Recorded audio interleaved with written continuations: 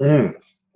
All right. Remember, stay hydrated, kids. Stay healthy. If you haven't washed your hands in the last like 90 minutes, go ahead and do that now while we're setting up. Okay. So this is going to be the second meeting of our Corona class. All right. So good to see some of y'all back. And we've got Tyler over here, and we've got Sam and Robert. Hey there, everybody. Brandy, hello. And great to see y'all. Now, today's session is going to be focusing on the so-called, what a lot of y'all refer to, especially if you use the McKay textbook, as the age of anxiety, which is actually a long poem that was published after World War II. But this is something that we tend to look at in terms of 20th century or, truly like modern art and philosophy. So we're going to focus on art and philosophy post World War I, okay? And we can go into post World War II, but basically remember that the questions that are going to get priority are going to be on 20th century modern art and philosophy, okay? So we're thinking about expressionism, existentialism, Dada. We can talk about Dada a little bit, which is always so fun, right? Okay, so as far as that goes, that's going to be the focus. Every once in a while, I'll open my phone and we will do some Instagram and Twitter shout outs for people who are recent followers. So keep that in mind. Those are going to be done. Occasionally we'll say hello, but we want to have a teaching and learning session here. All right. So, oh my goodness, that's really funny. Remember yesterday, like my Instagram started off with General Kenobi, which is what we started off with yesterday. So yeah, when's the next episode of Clone Wars coming out? That'll be in a couple days. All right. So ladies and gentlemen, let's go ahead and get started. Get into the material. And Miss Chippentine is here. All right. And is Ross here? We will find out about that, Abby. All right, so let's go ahead and think in terms of this. Now, we've got a question from Pranitha. What significant role did women play during and after World War I? Okay, so one thing that we want to note is that there were many women who, during World War I, worked in the armaments industry. Those of you who have already had a push, you learned about Rosie the Riveter in World War II. Well, when we look at World War I, we see that from a lot of European countries. Now, even Canada as well. Okay, so Brian saying, bruh. All right, so, women are working in these armaments factories, and, so that's something that you want to note. Now, also, the women's suffrage movement had been going on for quite a while. Emmeline Pankhurst is somebody. Now, of course, you should be taking notes. You should have a pen and paper writing things down. This isn't Harry Potter, okay? So with that, you want to be thinking about Emmeline Pankhurst, Pankhurst, that she was a British suffragette and she was campaigning for women's suffrage. So that had been going on for quite some time. When you go to her Wikipedia page, there's actually a really great photo of her, resisting arrest, because she's being arrested for her advocacy of women's suffrage. Now, let me go ahead and pull that up so that y'all can see it. We might as well all look at it together, right? So let's just go ahead, because this, if you're looking at a women's rights, women's suffrage in the 20th century topic on the exam, she's always a great piece of outside evidence. Okay, so Emmeline Pankhurst, an English political activist, there she is there. She seems, very, looks kind of docile there, but not a very docile woman at all. Let's see, where is that thing there? Let's see, I'm looking for something here. Now, okay, there she is wearing prison clothes. Okay, so that's the thing. You've got to understand that, suffragettes were often put into prison.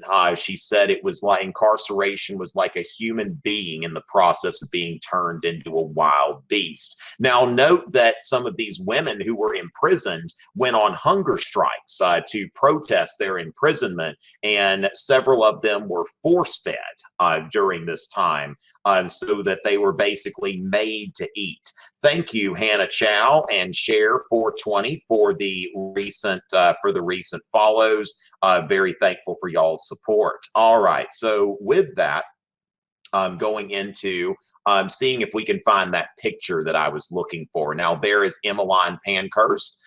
She is, and actually this may be her speaking in the United States. She actually gave a very moving speech in the United States called Freedom or Death. Now, of course, that's kind of playing on what Patrick Henry said. Okay, so when we think about Patrick Henry at that during the American Revolution, saying, "Give me liberty or give me death," and so you can see the really radical tone of Pankhurst, you know, of her speeches and her writings and her advocacy, that essentially that getting the right to vote isn't just some kind of luxury that she would like to have. She's saying that I would like to be able to participate in the political process the same way that a man can, or I'd rather die. And so, you know, it's a very moving speech there. Now, you can see here that these are women being force-fed who were involved in these hunger strikes. And so very, very much, okay, there's the picture that I was thinking about here. You see that she is being forcibly arrested. She's only trying to present a petition to the king in 1914. Now, this is right before World War I. So note here that this movement has been going on for quite a while. And World War I, now some countries did have women's suffrage before World War I. Okay, so that's something to note, that not necessarily everyone here is not necessarily, you know, every country is doing this after World War I. Britain was actually one of the later countries, I believe. So just to look at timeline of women's suffrage. Okay, so that's important to note, that causal relationship between World War I and women's suffrage. Okay, so when we look at, now here's something for women's suffrage in the United States, but I'm looking for something a little bit more global. Okay, so we see here, now they've got one, let's see if we go to the article. If we go here, we might be able to get a global, let's see, the right of women. Okay, now this is only focusing on the United States. Let's go ahead and say by country and see what comes up there. All right, now just timeline of women's suffrage. Okay, so when we look here, we can see that in some places, you can see in 1862, Sweden and Argentina are allowing women to vote in you know, in local elections. The state of Wyoming was the first state to allow women full suffrage. Okay, so we see here full suffrage for women. So this is going back here, and then we can see that several U.S. states, especially in the West in the late 19th century, and as we go into you know, into the world, we see in 1902, Australia is allowing women to vote in federal elections on the same terms as men. So we see Finland, we see Denmark, limited to local. But then again, you know, you start to see here that once World War I happens, you see that you've got definitely a very you know, we see a lot of people jumping on the bandwagon here. Okay, so by 1918, 1919, then we're going to see more of this happening. So do understand that, but understand that this women's suffrage movement was going on for some time before World War I. And again, Emmeline Pankhurst, somebody who is very good to know here. Now, when we say things like Wikipedia isn't a trustable source, now Wikipedia is not something that I would cite on an essay that I were turning in for academic purposes, but it is generally, as far as a reference, it is generally a reliable source. Okay, so when we're looking for something like a timeline of women's suffrage, so just understand that the use of Wikipedia as a general reference is something that's a lot different from the use of Wikipedia in terms of in terms of using it for an academic essay. Okay, so with that, just yeah, keep that in mind. Now, also remember the chat has not turned into a mess yet today, but people have said that if the chat turns into a mess, just view the broadcast full screen, and you won't even have to look at the chat. Okay, so as far as that goes, why is it called the age of anxiety? Okay, so here's the thing, that when we think about World War I, okay, that World War I represents, in a lot of ways, the end of the age of enlightenment. Okay, so if we think about, like, what is the age of enlightenment? Kant asked, are we living in an enlightened age? No, but we are living in an age of enlightenment. Now, the thing is, as time went on, people started to think in these terms that we are living in an age of enlightenment. Let me go ahead and make a Google document, which I'll share with y'all. But some of y'all, like a lot of times, too many people show up. You may not be able to go in the Google document with me, but I am going to screen share. Okay, so I'm going to note here. Let's see, EUVID-02 session notes. Okay, so let's think about this. When we think about World War I as a turning point, in terms of European art and philosophy. Okay, so let's think about this. All right, so an internet error occurred. What in the devil? Okay, so I think we're fine now. And I'm going to go ahead and share a link. Now, remember, it may not allow y'all to, everybody to go here, where you will not have editing privileges in the Google Doc, okay? You will not have editing privileges here. That's right, Hannah. What in the devil? All right. So as far as that goes, thank you, Hank. Shivam, all right, Shivam, you followed me here, and Aiden and Natalie. Thank y'all so much for the Instagram follows here. All right, so with that, ladies and gentlemen, let's go to the Google document, and let's think about, World War I. So, we first talked about women's suffrage, and we want to note Emmeline Pankhurst. Okay, you want to make sure that you know who she is. She would be the best illustrative example. So, we think about what is the so-called age of anxiety.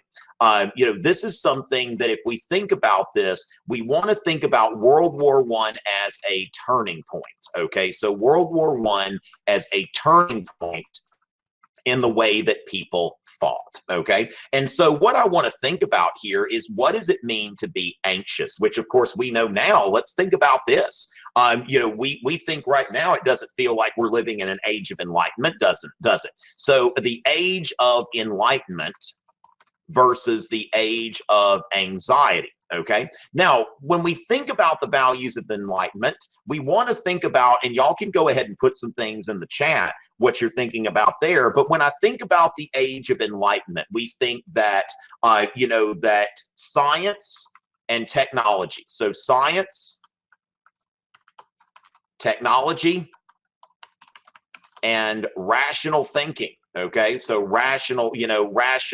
rationality and empiricism will make, will lead to human progress, will lead to ongoing human progress. Okay, that basically things will keep getting better and better and better as we continue to develop along these lines. Okay, so when we think about the age of enlightenment, it is a very optimistic kind of thinking, because it's like, if we keep going along this path, so this is basically it is optimistic. Okay, and we think in terms of human perfectibility. Okay, so this is something that when we think about the Enlightenment,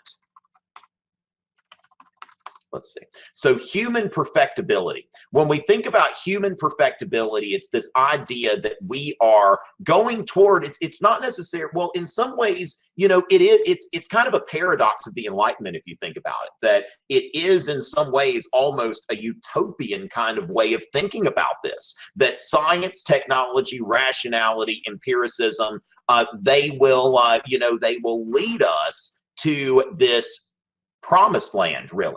And so human perfectibility is this idea that we're on this ongoing trajectory. Now, when we think about the age of anxiety, you know, this is something where it is, you know, uncertain. Okay, so it's uncertain. And, you know, when we think about this, that who are we? Okay, who are we?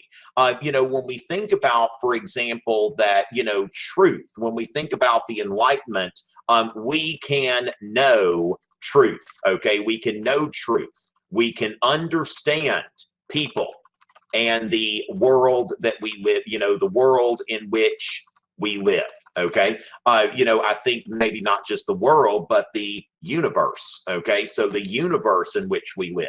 And so when we look here, that we no longer have any idea who we are. Okay, we no longer have any idea who we are. You know, truth, does objective truth even exist? Okay, and that's what we're thinking about, like after World War I, because you think about the, you know, World War I as being kind of the period at the end of a very long sentence called the Enlightenment. Because when we think about the industrial revolutions, like these are children of the Enlightenment philosophy that we will continue to develop technologically, and things are going to get better. So when you look at the late 19th century, you start to see like sanitation, public health, that we learn things about diseases, how to keep people from dying. Now, World War I, all of a sudden we use all of these scientific and technological developments to kill each other. Okay, and so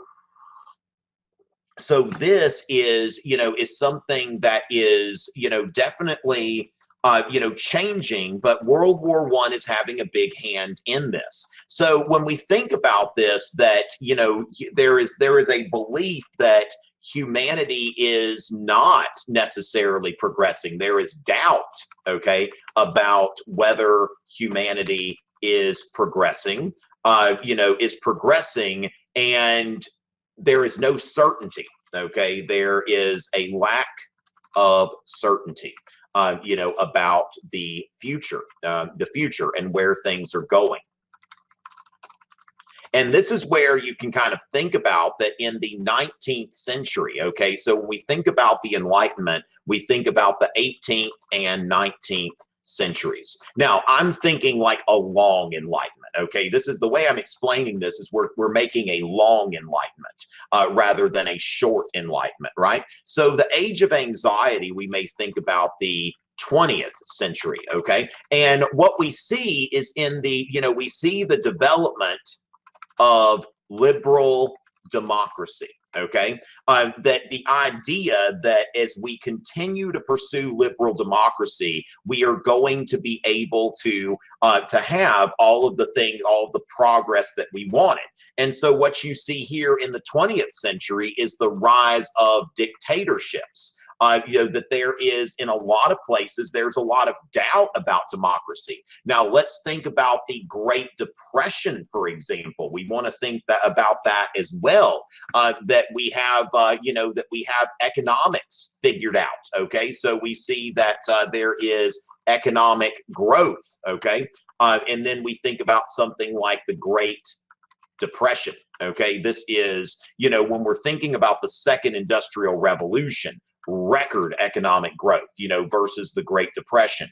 This is something that is also making people quite anxious. And during the Great Depression, what we want to think about is that it's actually like the Soviet Union and Nazi Germany and fascist Italy, they seem to be handling the Depression better than other countries. So there's even doubt for those of you who've had U.S. history when you look at the New Deal, for example, that, you know, the government in the United States takes on a larger role than it has ever taken before. And so you see where that is, you know, is something where people are starting to doubt the, you know, the power of the market and laissez-faire. This idea that, you know, so basically laissez-faire is working, okay? You know, is working, whereas when we see here, laissez-faire is not working, okay? So that's something that, you know, we see here that after World War I, it's very, very important here. So one thing we want to think about is when we think about art movements, okay, and how this anxiety is building up and producing new movements in art and philosophy. The first thing we want to note, you know, which just keep in mind as we're talking about the age of anxiety, are we not living in an age of anxiety right now? You know, and especially when you think about not just with the coronavirus, but like phone addiction and stuff like that. You know, we've got this new technology that we think is so great, but then it's like, wait, there are consequences to this new technology. So let's go ahead and take a look. Let's see, going into here, 773, Joey and Abby and Calvin the Goat.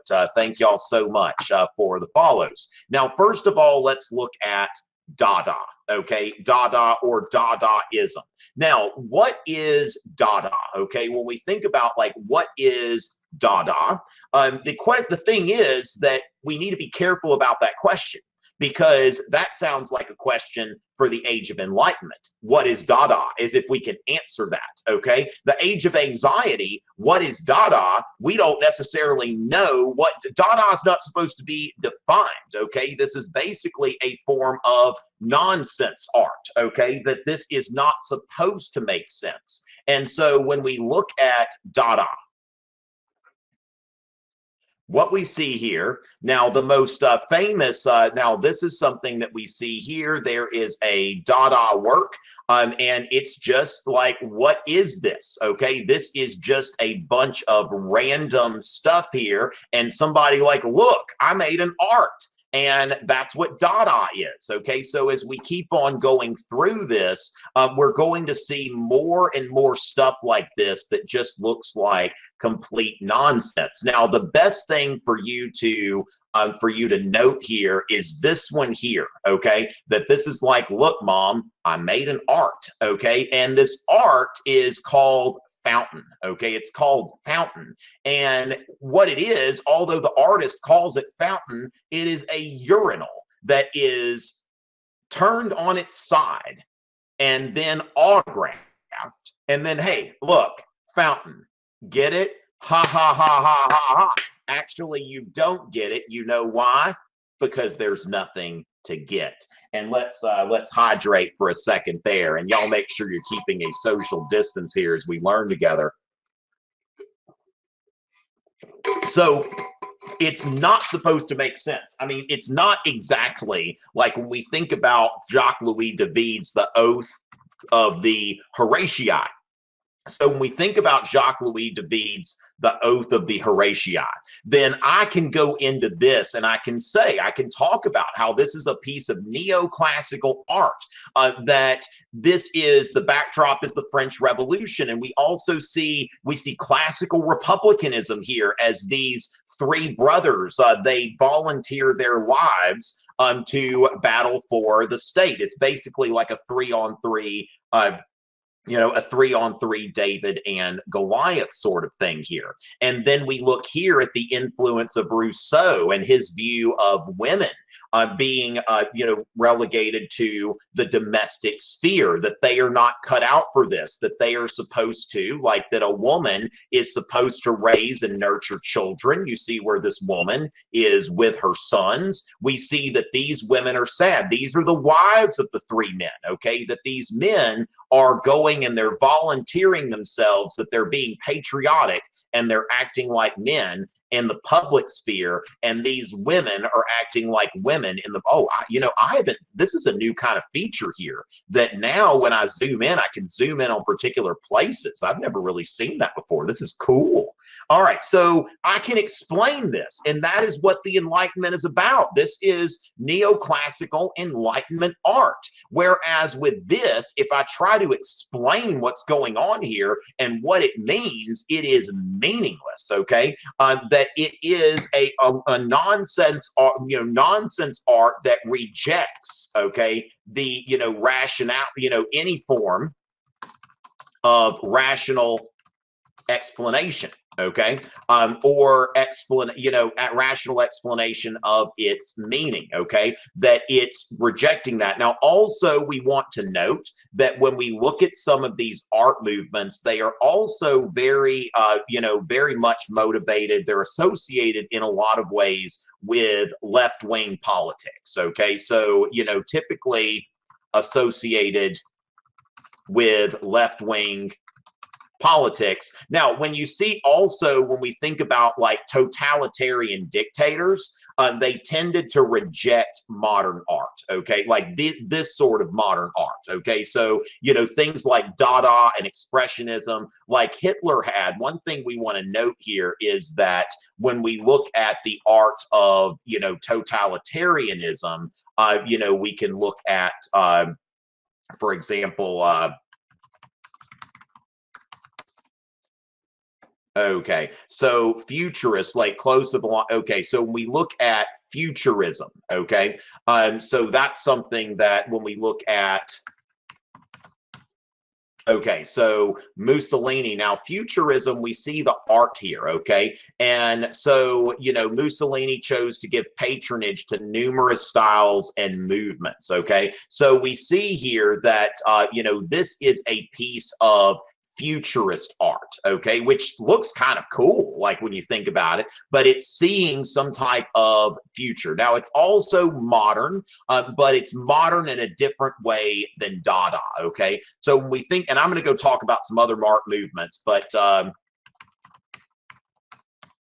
okay, so dictatorships and art, okay, and what we're going to note here, yeah, left-wing politics in in democratic countries as well. So when we look at dictatorships in art, we would look at Mussolini, and we think about futurism, okay, so he was he patronized futurist artists.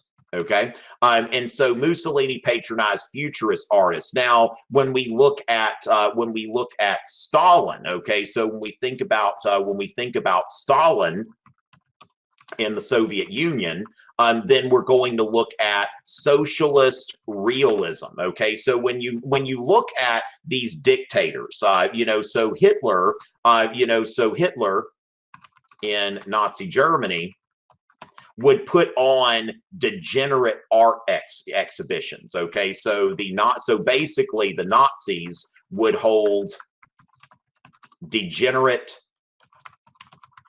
art exhibitions to basically to bolster a negative opinion, in order to bolster a negative opinion of modern art movements such as Dada and Expressionism, okay? I'm going to get into Expressionism in just a second, okay? But if we were going to look at socialist realism, okay? So if we're going to look for socialist realism, and this is in, in the USSR especially, so socialist realism in the Soviet Union, okay? So we're going to see now, you see socialist classical, Stalinist architecture, is employing classical styles as well, okay? So you see that this is, now you can tell it's not like it's an infusion of classical and modern, okay? So when we look at something like that in Stalinist architecture, it definitely incorporates some elements of the classical style. Now, when we look at socialist realism here, there is Stalin. Okay, there is a portrait of Stalin portrayed, really in something of an idealized form. But really, when you look at this, like, notice, like, there's a bit of like gray on his temples and in his beard. It's portraying him as he would actually appear. So that's one thing when you're looking at socialist realism.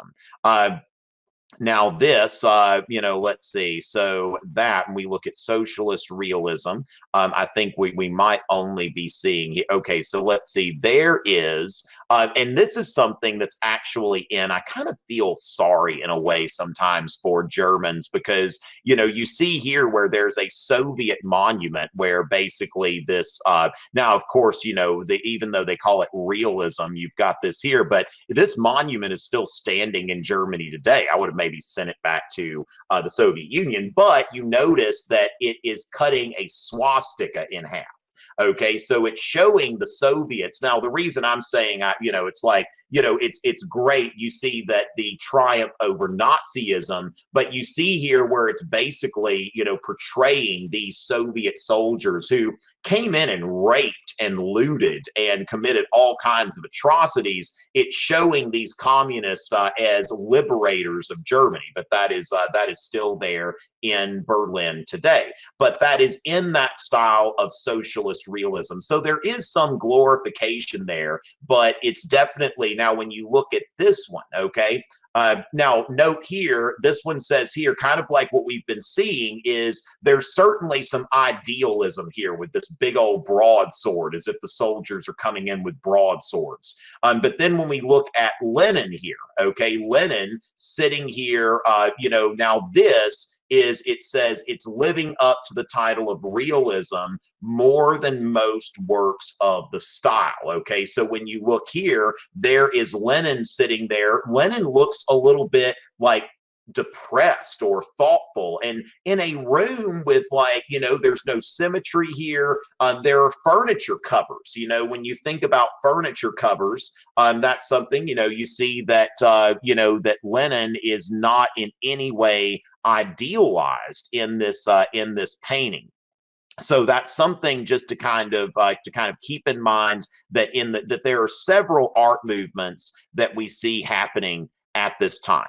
Okay, and then so when we look at for example, Hitler, Hitler's degenerate art exhibitions. Okay, so that's something when you look at the degenerate art exhibition, this was in 1937, that the Nazis are showing off this art, but they're showing off this art as stuff that's what not to do. Okay, so we see here that this is we see here displayed. Okay, so the Nazis were showing that this is degenerate art. This is not art that actually depicts like real things or real people.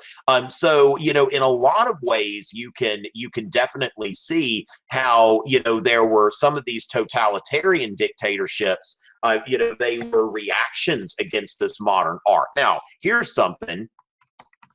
Suprematism. Okay, this is something that's very fascinating here. When we look at suprematism, now suprematism, this is something that was completely abstract. Okay, so,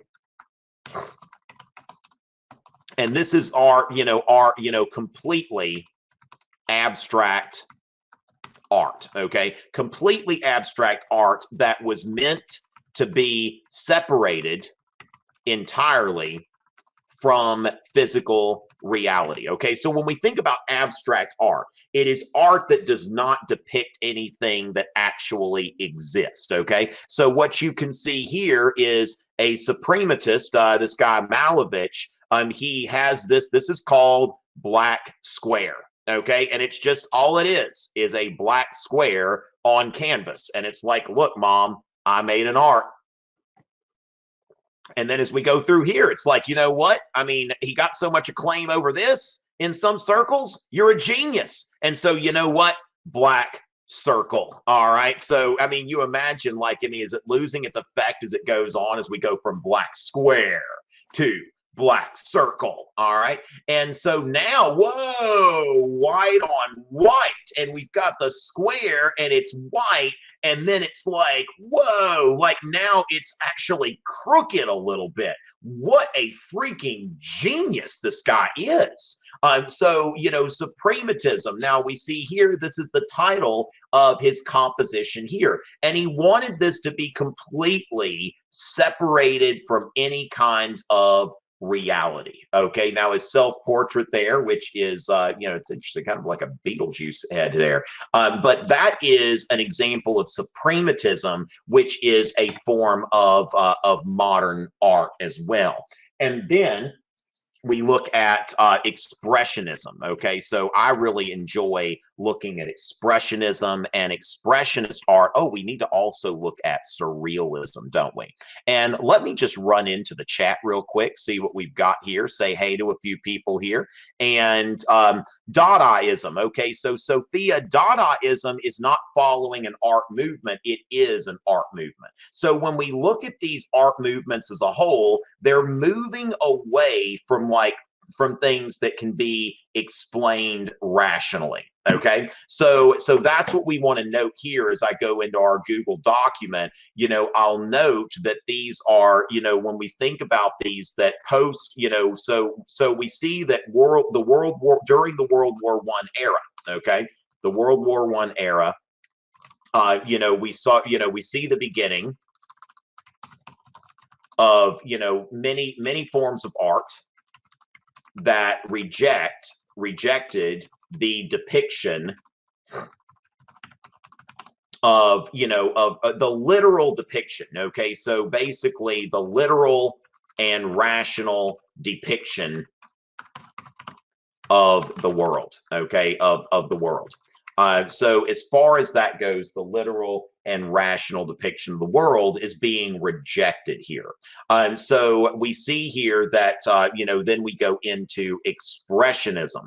And this is something that's kind of a counterweight. We want to think of this as a counterweight to impressionism. That when we think about expressionism, this, you know, this is meant, you know, art that is meant to depict, you know, basically this art is meant to depict the inner emotional experience. Okay, the inner emotional experience projected outward into the world. Okay, so now we can think of this as a counterweight to impressionism. Okay, because impressionism is about taking whatever I've got, you know, whatever I'm seeing, and kind of converting it into my impression. Like basically when Monet's painting water lilies, it's like I'm looking at these water lilies, and this is the impression that I'm getting. Okay, so basically the inner emotional experience. Okay,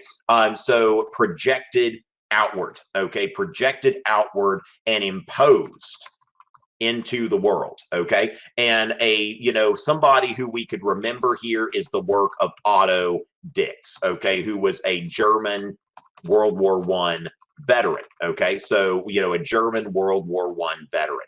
And we can also, you know, we can also see here as we go into here, the scream. Okay, so when you look at the scream, now what we want to note here is that these art movements and philosophical movements, they started before. Okay, so they started before World War I, but they gained popularity after World War I as people were more disillusioned about things in the known world. So when you look at the scream, okay, you see that this, you know, just his face is misshapen. Okay, so there's no burden on an expressionist artist to depict things as they look. You're depicting things as they feel. You're going into the grotesque, and you look at this here, and those are very like anxiety ridden colors, and just this idea that my inner experience, like that I experience horror, and it connects with this anxious feeling that people have during and after World War I. So going from there, we could see some other things. Now, El Greco. Now, what's interesting when you look at El Greco, who was a Mannerist artist, a lot of El Greco's painting was very much influential for these 20th century artists that are into this expressionism. And so I haven't seen any oh, we see expressionist dance, okay, which we don't really see artworks, but that you've probably seen people engage in expressionist dance, where it's basically instead of following a type of rhythm. So if we think about dancing, like if you're learning tango or something like that, you go and you tango, and you are when you tango, you're learning how to do a specific dance. Expressionist dance is basically, I'm going to dance in accordance with my inner experience, and people can interpret that based on the dance. So that is, a form of art that still, people still practice this today, that I am expressing my inner life through dance. Okay, so with that, I don't see any of Otto Dix's works. Let's see. Okay, so Otto Dix, if we look at his work, I find that his work is especially fascinating. Okay, so we can see here, I think there might be some conflict over whether some of this stuff's in the public domain, why you don't see more of it. But this is stormtroopers advancing under gas. Okay, so he painted a lot of World War I stuff, which is not how it would appear to the eye, but how it would appear to the emotions, okay, to your inner eye, so to speak here. All right, and thank you, Lexi, for the recent like on Instagram. Much appreciated. There, a shout out to DCHS. And so this is his inner experience. Now, then we look here, where here is a portrait, and we see this portrait is, it's not how she really appeared, okay, but it is like,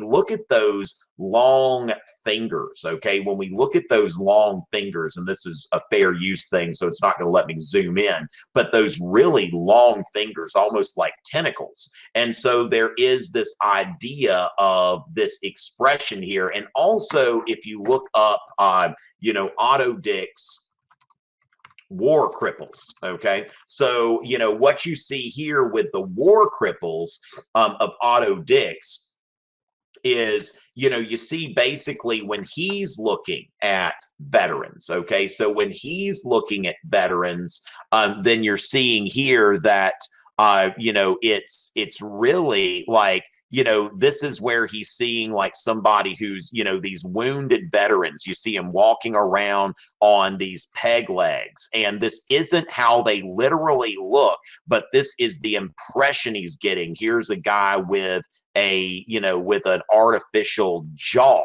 World War I, what we want to note is that World War I is like the first war where it is possible to keep people alive that have experienced, like during the American Civil War, the Crimean War, these people would have died. You see this guy, it's like Anakin Skywalker, artificial hand kind of thing here. So, you're seeing basically, how does this affect the artist's inner experience? Okay, how is the inner experience shown here, and what he sees when he looks at that stuff? So when we look at this, we see here that Dada, Suprematism, Expressionism, there are several more art movements you could look into, but, you definitely want to know at least one of those and have a few things that you might look into. So, and also I would spend some time today, if I were you, I would use this as a platform to explore some of this art, especially like those of you who are fascinated by art, then, go in and look around. I'm giving you really a platform for discussion. All right. And then we also want to think about, as we see a lot of philosophers that were not necessarily like they were being read during the late 19th century and before World War I, but philosophy starts to really take a turn. Okay, so one of the things I want to focus on would be existentialism. Okay, so we're going to see here, when we think existentialism, which was, this began in the late 19th century, and gained a wider following after World War I. Okay, so when we think about existentialism, for example, then we get into, first of all, you've got Soren Kierkegaard, which Soren Kierkegaard, somebody who may come up in some of your textbooks, but essentially that it rejects rationality. Okay, so it rejects rationality, rationality as a guiding principle of philosophy, and focuses on two things. Okay, so focuses on either what we would call not objective but subjectivity. Okay, subjectivity and the absurd. Okay, so when the thing is, when you look at existentialism, that it is a rejection of the idea that the goal of philosophy is to pursue an objective truth. Okay, and that's the thing, that when we look at philosophy up to the point, like you even think about Marxism, for example. When we think about Marxism, Marx is outlining a very specific program. Okay, that this is what has happened throughout history, and this is where things are going, and a revolution, a communist revolution, needs these kind of conditions in order to happen, and it will happen through the working class rising up. That's why Marx called his philosophy scientific socialism. Okay, so scientific socialism, that it is a science. Okay, and when we start to see this existentialist philosophy, it is a rejection of that idea that anything is set. Okay, so when we think about Kierkegaard, okay, now Kierkegaard is really kind of the father of existentialism, and this was and we look at Kierkegaard is writing in the late 19th century.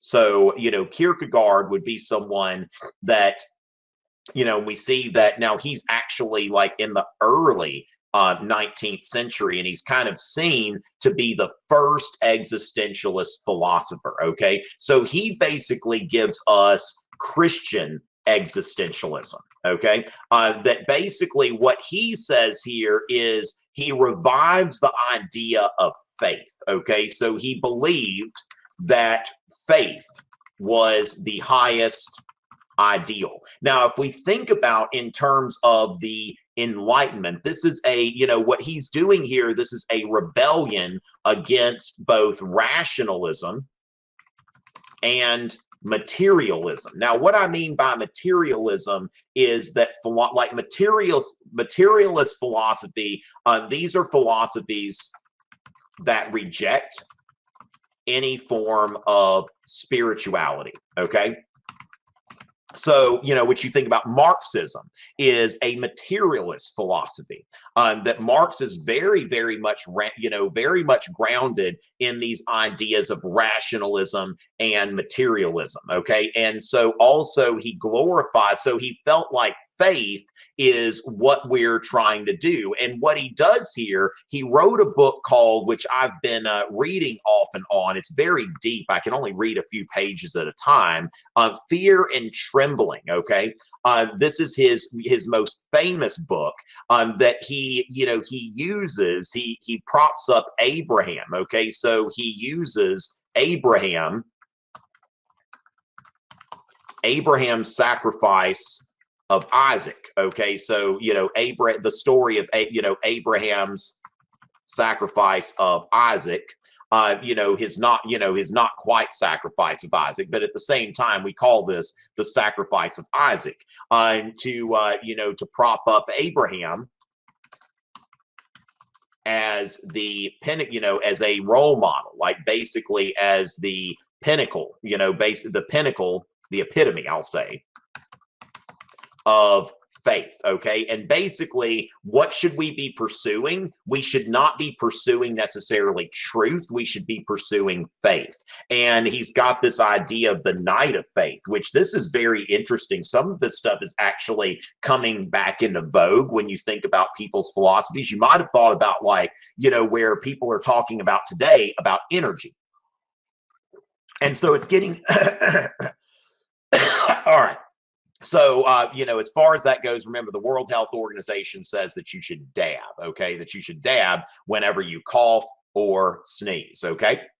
And so we are getting, in terms of, it is getting to be like the season where people are going to, ask people to prom. So when we think about that, yeah, I can't give you Corona here, okay?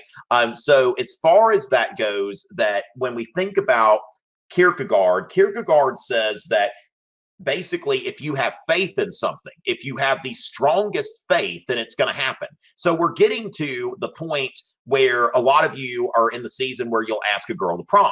Now, a lot of times you're thinking, I don't know if I want to ask her because she might go with me, okay? And, she might not go with me. But Kierkegaard says, if you truly believe that you will get this woman. So he uses like the idea of like the peasant and the princess. Like the peasant, if he decides that I'm going to get the princess, and he has this full faith that he's going to get the princess, that he will get her.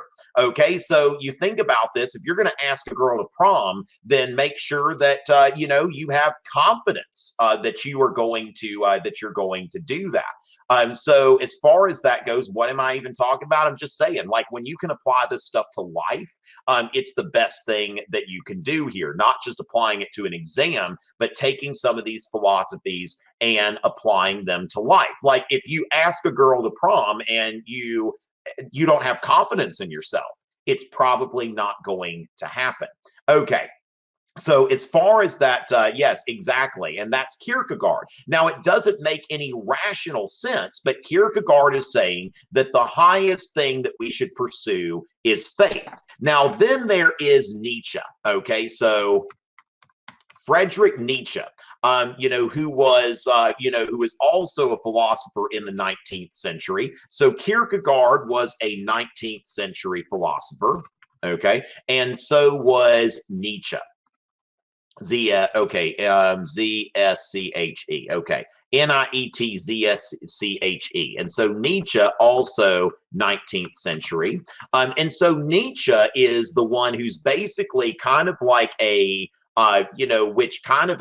father of, nihilism, okay? When we think about, nihilism, that nihilism is the rejection of any kind of objective truth. Okay, so rejection of any kind of objective truth.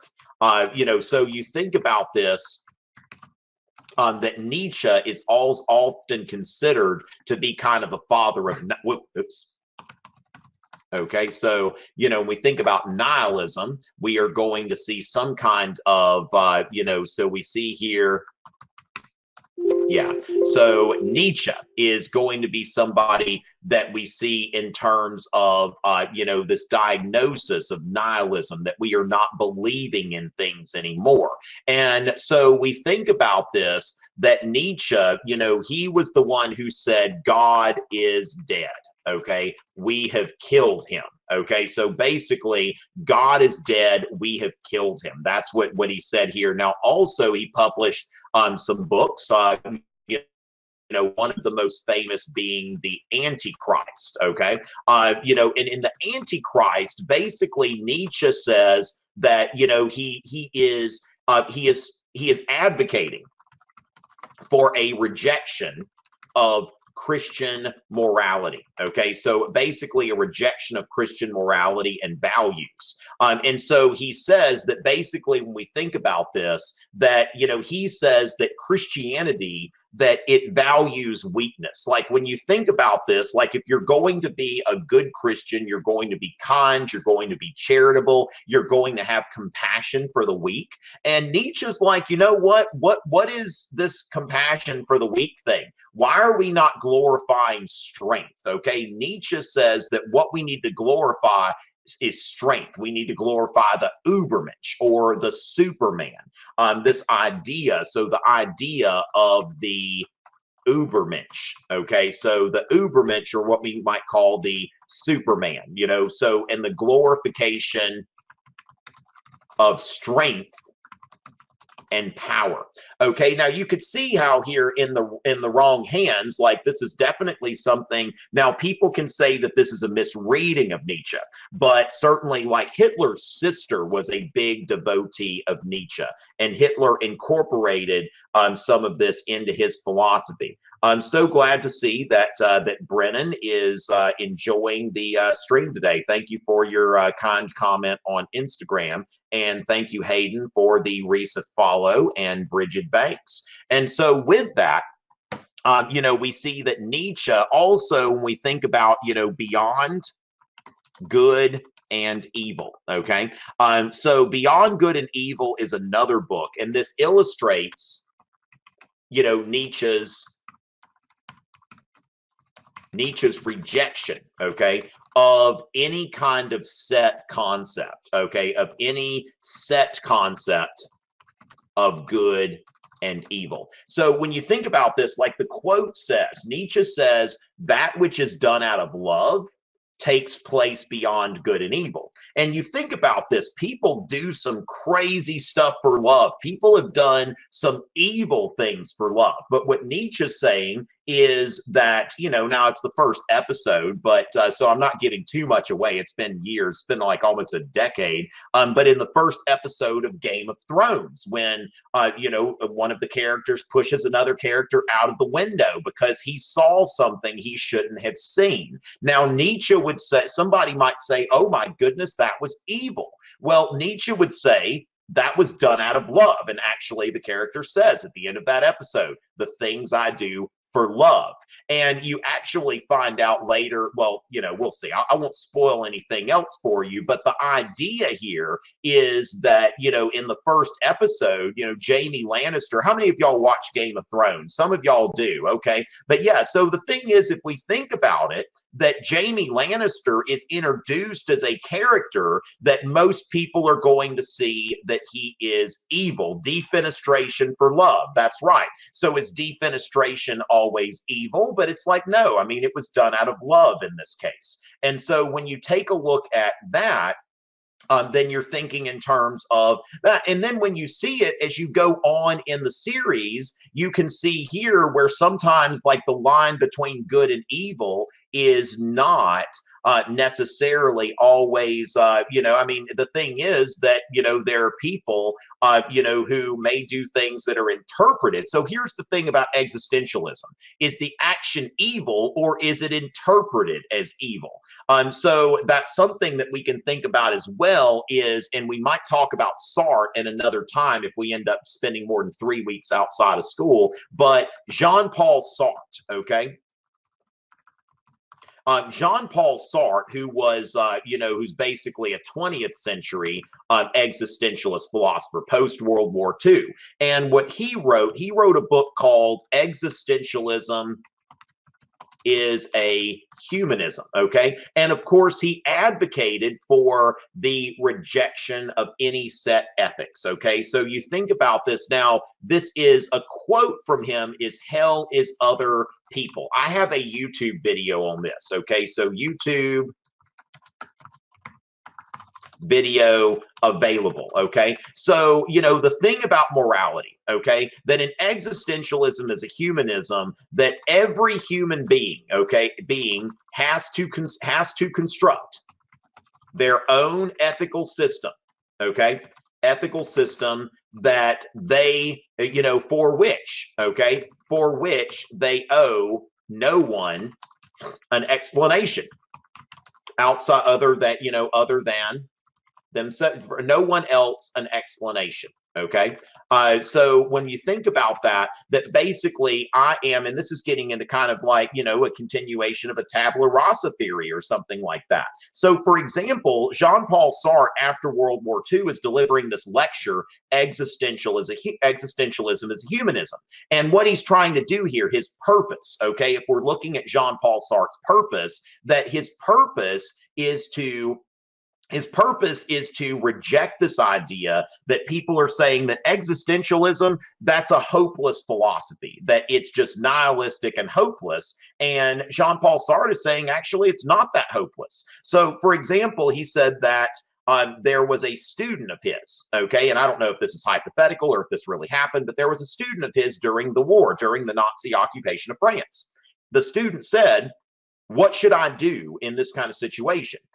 My grandmother needs me to take care of her.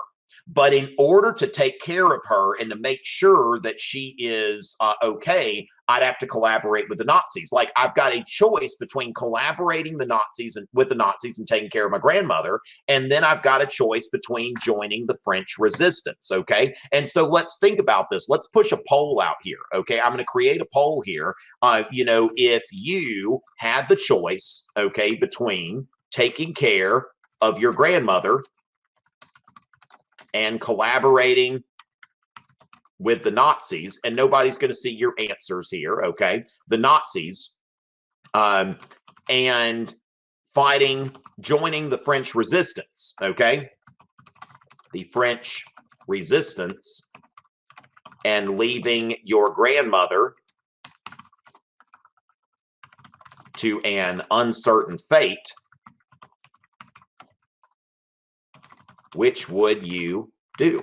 Okay, so we're going to say here, take care of your grandmother or join the resistance. Okay, so let's see what y'all say here. Okay, this is a moral dilemma here. So let's see what y'all have to say here. Okay, interesting. Okay, we see a bit. Wow. Okay, are y'all able to see the poll?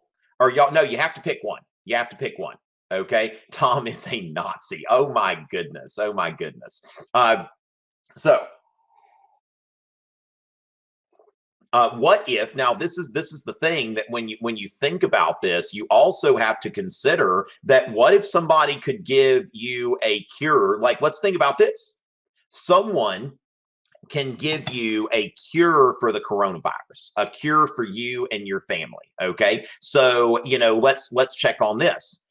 So someone offers you a cure for the coronavirus, okay, enough for 10 people, okay, enough for 10 people of your choosing, okay.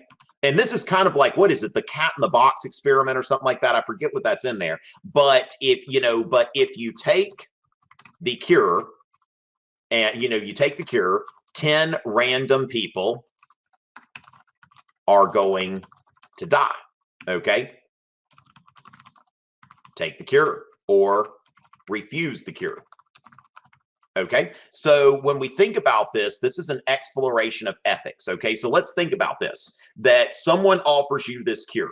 Okay, now this is very interesting. What I'm seeing here is 43% of you say that you'd take care of your grandmother, and then 62% are saying that you would join the resistance. Okay, now we see here that there is a very fine line here.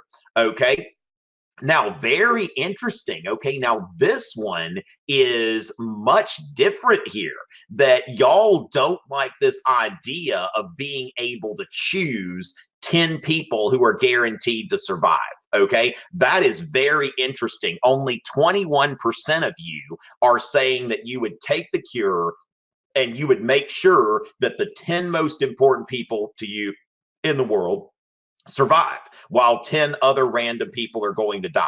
Oh, enough. Yeah, 10 people of your choosing. You get to choose. Sorry, Grandma. Okay, so as far as that goes, you're not okay. So here's the thing, which, like I said yesterday, don't do it, Anakin. I have the high ground. So with this, let's think about this. Now we're at 32. We've got about a third of you who would take the cure. Okay, so let's think about it. if we look at it from a perspective of traditional morality, we could either look at it in the terms of this would be right and this would be wrong, or we can think about the greatest good for the greatest number. But then again, that's one of those things from utilitarian standpoint. Now, when we think about this, okay, when we think about this, it's showing to be a little bit higher than 2%. You underestimate my power to cure the coronavirus, right? So as far as that goes, what we want to think about is those 30 of you who said, the 30% who said that I would take the cure. 10 random people can die because the people I care about are going to survive, and I can guarantee their survival. Now, the 70% of you, or 69.6%, or however many, you could say, like, you are a terrible person and a complete piece of expletive. But that is where hell is other people. Now, I would say of those of you who refuse the cure, let's think about this, okay? Of those of you who refused the cure, okay, for you and the 10 people you care about most, okay? You can't do that. It's a moral exercise, okay? Oh, you know what? You could take it and cure 9 people and then put the rest up in the lab. So for you and the 10 people you care about most, what would you say motivated your decision the most, okay? And I would say here, your own conscience, fear of being judged by society. Let's think about this. And this is only for those of you who refuse the cure, for you and 10 people you care about, okay? So as far as that goes, was this your own conscience, or are you afraid of being judged, like that people would think that you are a terrible person? Okay, maybe y'all are just y'all are just inherently good people, right? But here's the thing. Well, then again, I was just not. Now, this is where existentialism comes in. Because what we think about in terms of like traditional Christian morality is the morality of sacrifice, that it would be better to refuse the cure for myself and people that I care about and guarantee that, yeah, see, here's the thing, like, Angel, I'm with you. I think that, like, these 2 people who have admitted that, like, I said that I'd refuse it because I'm fearing being judged, I'm with you. I think that these 2 people are the most honest people in this room. That's the way I see it. Imagine being a good person. And so as far as that goes, yeah, they're being judged right now, and they're willing to admit that the reason they refuse the cure is because they don't want to be socially ostracized. So here's the thing that Sartre says, okay? Now, when we talked about collaborating with the Nazis to take care of your grandfather, now, our grandmother, are there going to be people who are going to say, you are a terrible person because you did that? And, the thing is that John Paul Sartre says, nobody can make that decision except for you. Nobody is accountable for that decision except for you, okay? And don't let anybody judge you for what you say. So in No Exit, this is, when he wrote hell is other people. Let me explain to you what he meant by that, okay? He wrote this in a play called No Exit. And so basically, this guy died and he went to hell. And when he went to hell, he's actually not in a fire. He's checked into like this hotel, and he has to share a room with these 2 women, and they can never sleep. Okay, they can never sleep.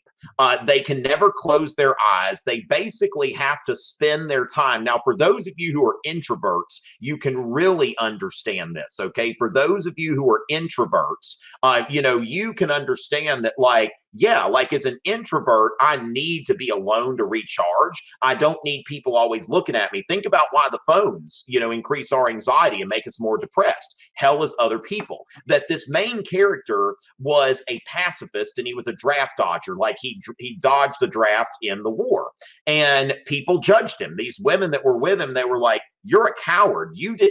He said, I didn't enlist because of my principles. And this woman looked at him and said, you didn't enlist because you're a coward. And, the thing is that the point being, hell is other people, because other people make us doubt our decisions. That if we can get to the point where we say that this was my decision, I made it, and there is no absolute morality other than the morality that I construct, then that's something that is, then that's something that's in line with existentialism, because morality is subjective, not objective. Okay, so objective means that it exists outside of so objective means that it exists outside of myself, that is right or it is wrong, that we could say taking care of your grandmother or join the resistance, there is a right or a wrong choice. But what we have to do, according to Sartre, you make your own decisions. Like each in life, each man draws a portrait of himself, apart from which there is nothing. Okay. And that's basically the point that Sartre is trying to make. So understand when you see existentialism, and that's something that comes up in your course and exam description. Okay. So when you think about existentialism, let's see, AP Euro CED 2019. So when we look at the AP European, well, wait, what? What? Okay. Yeah, I think that's where we are here. All right. The course and exam description. Okay, so existentialism. So we want to notice here that this is 914, 20th and 21st century culture, arts, and demographic trends. And one of those is understanding what is existentialism. Okay, so you want to know what that is. So we've gotten you that. Now, we could also go into like Freudian psychology becomes more popular. Now, I think that we will just kind of leave it at that for today. But going into that, let me go ahead and see if we've just got any other like random kind of questions here. Hopefully you understand, hopefully you understand that. All right. So as far as that goes, that is pretty, y'all want to ask me personal questions. That's very, very interesting. Okay. Yeah, so as far as that goes, like I've never met John Green. I don't know John Green. People want to know, do I have beef with John Green from Crash Course? Okay. If I ever make like a snide remark about Crash Course, that's something that I'm just playing around on Twitter. I'm doing business, that sort of thing. Now, of course, I'm a lot different than John Green. It's like I make I write the content of my videos myself. I am in charge of making my videos. Somebody doesn't write for me, that sort of thing. But as far as like having beef, no, I mean, some people like to learn from him. Some people like to learn from me. But that is a really funny thing. I don't know if John Green even knows that I exist. So with that, it's kind of hard to know if somebody has beef with you. Savage, am I firing shots? I'm just like saying things. Okay, what are y'all are so funny. But anyway, yeah, I don't know if he even knows that I exist. So yeah, I'm not trying to roast John Green, but that's kind of funny. For the right charity, I might agree to a boxing match. Would that be kind of fun? All right. So with that, now Tom Green, did any of y'all watch the Tom Green show back when that was on? Speaking of absurdism, okay. So intellectual developments reflect the general. Okay, so here's the thing, Tyler. I think I've already kind of responded to this, right? So when we think about intellectual developments of the 20th century, that would be answered basically going into my explanation of the Age of Enlightenment. Okay, when you think about World War I as kind of a period on the Age of Enlightenment. Now, of course, rational enlightened thinking isn't like dead or gone or anything like that. Now, this is, but yeah, basically, I'd look at what I put on the Google document. Now, Spain is part of Europe. Okay, so yes, Spain is part of Europe. Shivam, that is correct. Okay, hopefully I got your name right. It's a written test, correct? So with that, Spain is part of Europe. But yeah, you're right that we really don't hear a lot about Spain after the age of exploration.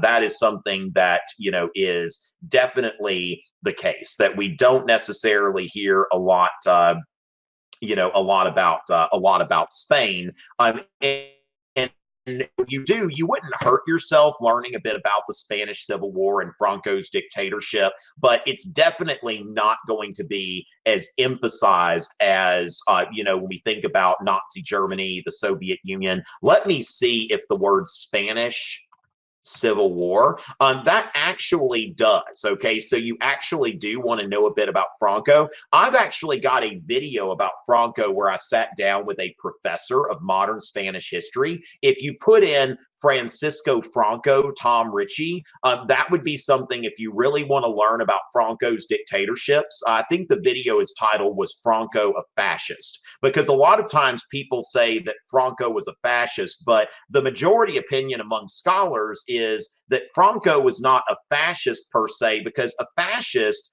cooperates with the church, with religious authorities as a pragmatic measure. So, for example, we are not necessarily going to see, like, Hitler. Nobody's going to argue that like Hitler was a committed Christian or something like that. Now, Hitler and Mussolini did strike concordance with the Catholic Church, but that was based on pragmatic measures, whereas Franco was a sincere Catholic who wanted to bolster the power of the church and was afraid. Like I'd mentioned, that a lot of these modern art and political movements had left-wing sympathies, and Franco saw that, and a lot of conservative people in Spain saw a threat coming from these left-wing folks that were looking for a republic in Spain, a left-wing republic that was going to really take the church out of Spanish life.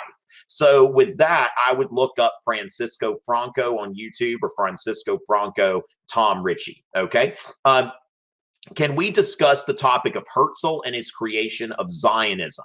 Okay, now as far as that goes, what I'm going to direct y'all to, if you go to marcolearning.com, okay, so marcolearning.com, and then you would go to free-events, or you can just go to marcolearning.com and go to, click the button that says free events. Okay, so what I'm going to do here, last week I did a multiple choice clinic on Marco Learning that's going to be available for a few more weeks. Okay, so I did a multiple choice clinic at Marco Learning. So let's go ahead and, marcolearning.com.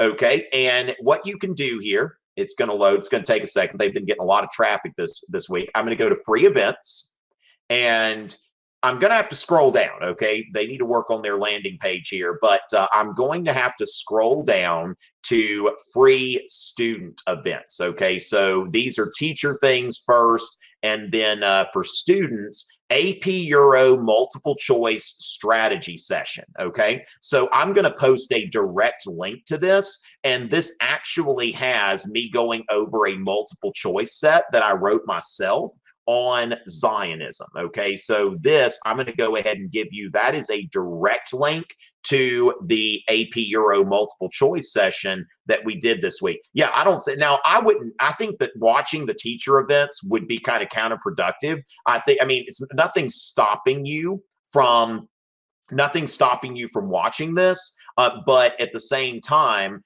we are, I think the student events are going to be much more useful. So we're asking about Zionism. Go ahead and watch that, because I do talk about Zionism in something that we've aired very recently. And also we've got the multiple choice set about Zionism, which I think is going to be helpful to y'all. Now, with that, let me see what I'm able to do. I'm not able to attach a file here, but you know what? I can actually link something from my box. Okay, so let me go ahead and link something from my box real quick. And because I know y'all might want the multiple choice set, so let me go ahead and give you the multiple choice set on Zionism. I'm going to go ahead and link that for y'all. I don't have it on my website quite yet, but that'll be there soon. So let me go ahead and just get a direct link for the Zionism. Okay, Zionism Herzl stimulus-based multiple choice question. All right, so I'm going to go ahead and put that there. And what we want to note here about Zionism that I think is important is a few observations that we want to note. That in the 19th century, we see at least in Western Europe, like laws that discriminated against Jews legally are being gotten rid of. So, for example, y'all might remember the Test Acts from the period, between the English Civil War and the Glorious Revolution.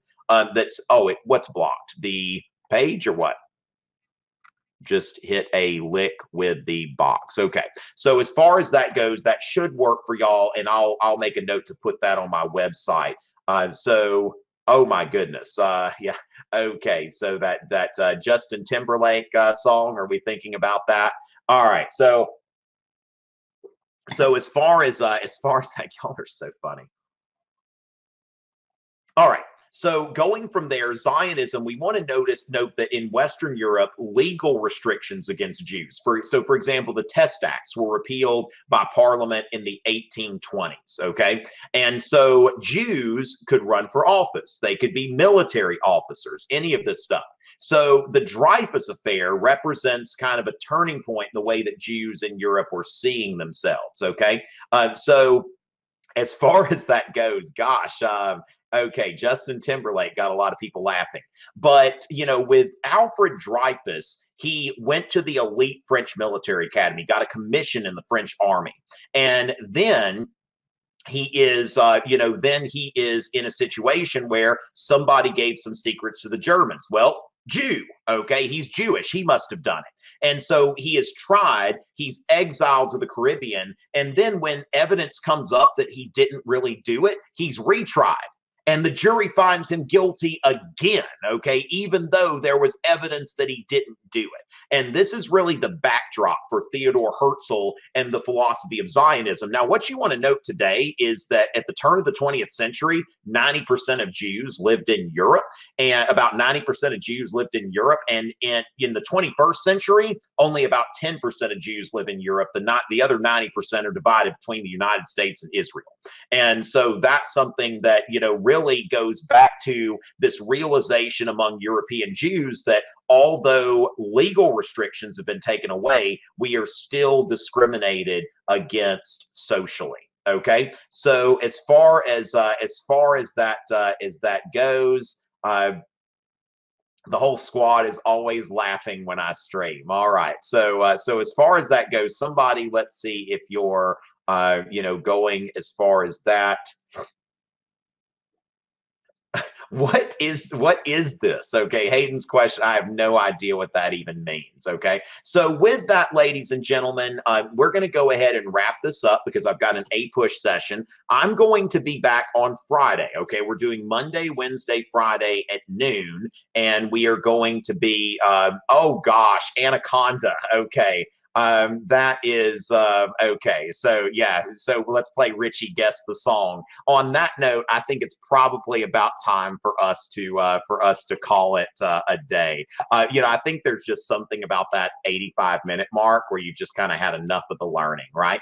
Now, these are going to be posted on my YouTube channel. They're also available here on Crowdcast, and then I'll be back on Friday. And on Friday, we're going to focus on totalitarianism, but we can take some other questions as well. All right. So with that, the thing is, I'm going to be here. Okay. I'm going to be here. And also, those of you who followed me on Instagram, I'm going to be doing some Instagram lives. I'll be doing some YouTube lives. So just note that as well. Okay. Make sure you're following Marco Learning make sure you're following Marco Learning with at Marco Learning, because I'm going to be doing some things with them as well. And they're going to have great information about the College Board announcement on Friday. Thank you so much, Hannah, for the kind words about the stream. Sophia, thanks for the recent like. COVID, all right. Thank you for the like in the comment. And we've got Ashley Kristen and R. Lockmer, Ash Aguilar. All right, we've got some folks here supporting me there, and I sure appreciate it. All right, so y'all have a wonderful day, and I'll see y'all again on Friday. Miss Francis class, AG, oh my Lord. Okay, I'm so glad AG is here, and make sure to tell Miss Francis hello for me, okay? She's one of my favorites. All right, so ladies and gentlemen, thanks again for being here, and I will be back on Friday at noon. Remember, follow me on Instagram and Twitter. Follow at Marco Learning, because I'm going to be doing some things with them. The Corona class is only one of many things happening over the next several weeks. It's always a pleasure.